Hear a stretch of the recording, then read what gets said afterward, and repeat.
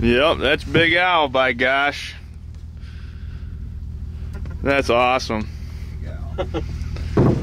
Yeah, and the reason that I called him Big Al was he was out, we planted a bunch of alfalfa for the first time up there across the barn, and he was out in that alfalfa early on in velvet every night. I got a bunch of cool velvet footage of him and stuff, but that's a heck of a buck. Congratulations. I got him on camera one time, but most of it is he was up across the street up on the hill. Yep. A lot of them, a lot of shots. We had a food plot up on top there. Yeah, that's Harvey's Corner. That's awesome. Yeah, that's a crab claw. Yeah, I can see that. And then when I saw him, I saw that bladed G2, you know, like, and he was right next to the road. No kidding. Right next to the road, and he was. I didn't know the does are in there. They were further in. Yep. And they said the Amish went by, and he first buggy, and he took about maybe 20 yards, and he was just about ready to step out. The second buggy came.